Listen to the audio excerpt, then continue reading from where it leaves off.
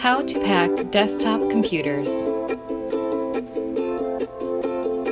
First, place a layer of cardboard on the bottom of a sturdy pallet.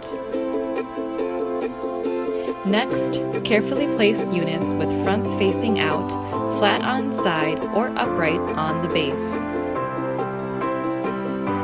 Be sure to balance weight evenly and start with the largest units on the bottom.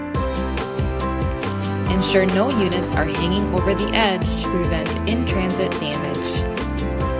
Smaller items should be placed on the top. Next, secure with stretch wrap around the sides. For best practices, you may also use banding if available.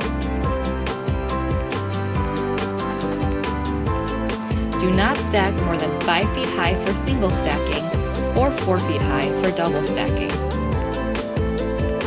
Finally, mark the pallet with your seam job number.